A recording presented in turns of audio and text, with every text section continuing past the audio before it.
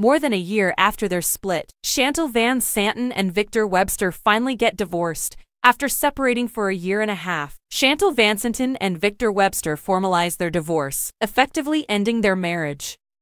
The One Tree Hill actress and the soap actor acknowledged they worked out a settlement in mediation, deciding on the distribution of their assets, pet custody arrangements, and other details. These court records were obtained by TMZ. The fact that the couple had a prenuptial agreement before getting divorced and decided to include it in the settlement terms probably helped. The following are the main conclusions from the divorce settlement. While Shantel will have reasonable visitation rights with the puppy, Victor will get custody of their dog, Nova. Shantel must, however, keep Victor informed of Nova's location. Shantel will have to pay her former partner $10,000 per day that Nova is missing if she doesn't drop her off for more than 3 weeks. Yeah, oof.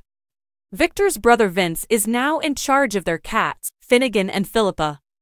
Regarding the proceeds from the sale of their house in the Los Angeles region, Victor and Shantel also came to a 50-50 split arrangement. They've already gotten their share of the proceeds from that transaction, according to the documents.